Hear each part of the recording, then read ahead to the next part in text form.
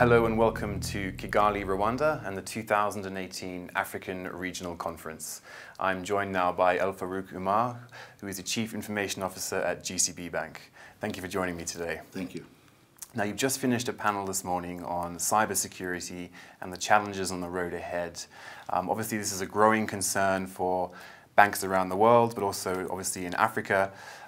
So give us a sense of your scorecard for African financial institutions and where they stand in terms of readiness for cybersecurity threats. On a score from 1 to 10, I score Africa about 4. We are not at 5 yet. We are improving, but we still have a long way to go. We're still behind the curve because we're still doing a lot of brick and mortar banking and venturing into the cybersecurity space without any strategy in place. So this is obviously quite a low score and obviously quite worrying in some respects. How do you change, I guess, the way that African financial institutions engage with cybersecurity? How can you fix that issue? The issue has to be fixed at the top. Basically, resource allocation comes from the board and the executives.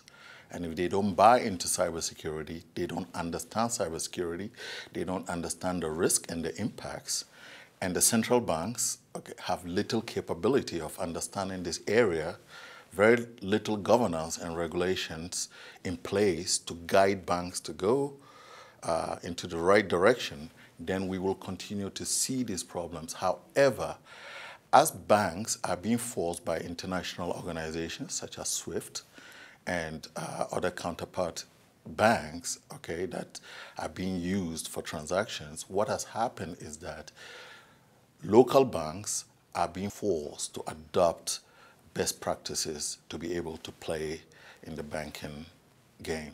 Okay, so in the past, it's been a question of just sort of leadership and awareness around issues of cybersecurity and perhaps not being there, but that's changing now, you think? That is changing now. Also, banking is changing.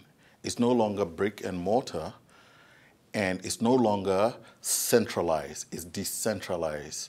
It used to be that a bank did not have externally interconnected systems.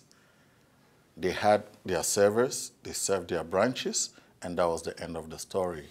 Today, they have mobile banking connections, they have internet banking connections, they have cards, they have all type of payment solutions and all type of solutions that are externally integrated into their system. However, most banks continue to use the old standards of controls to try to manage this new paradigm. I see. So that's changing, which is an encouraging sign. It is changing, but it's quite slow. The amount of money and investments that are put is not enough. There is also a big deficiency in technical competence on the continent. So we have to rely on buying expertise from outside of the continent to come help us resolve some of the issues. Okay, and so over time with the right investment and the right awareness and leadership in place, that should obviously take a different direction. But let me ask you about the future and what you see as perhaps the biggest threat or concern on the horizon for African financial institutions when it comes to issues of cybersecurity. Is market penetration and awareness.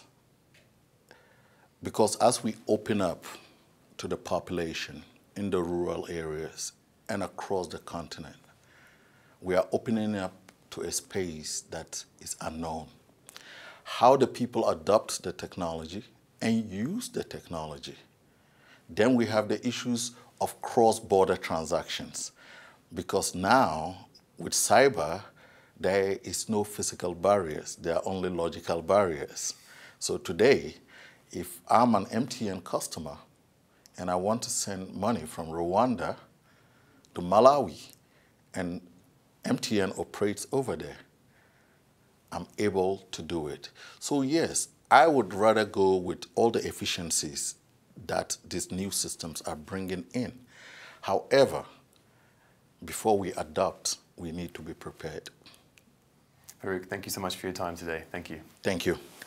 Thank you very much.